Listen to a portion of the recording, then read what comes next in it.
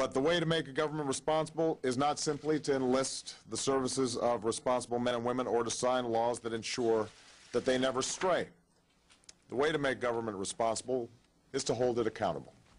And the way to make government accountable is to make it transparent so that the American people can know exactly what decisions are being made, how they're being made, and whether their interests are being well served. The directives I am giving my administration today on how to interpret the Freedom of Information Act will do just that. For a long time now, there's been too much secrecy in this city.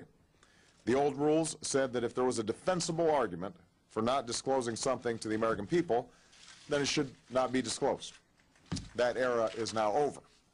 Starting today, every agency and department should know that this administration stands on the side not of those who seek to withhold information, but those who seek to make it known. To be sure, issues like personal privacy and national security must be treated with the care they demand. But the mere fact that you have the legal power to keep something secret does not mean you should always use it. The Freedom of Information Act is perhaps the most powerful instrument we have for making our government honest and transparent, and of holding it accountable.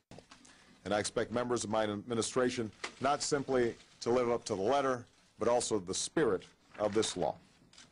I will also hold myself, as president, to a new standard of openness.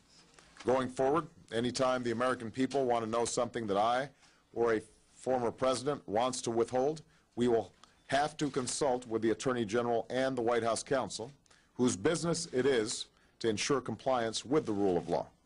Information will not be withheld just because I say so. It will be withheld because a separate authority believes my request is well grounded in the Constitution. Let me say it as simply as I can. Transparency and the rule of law will be the touchstones of this presidency.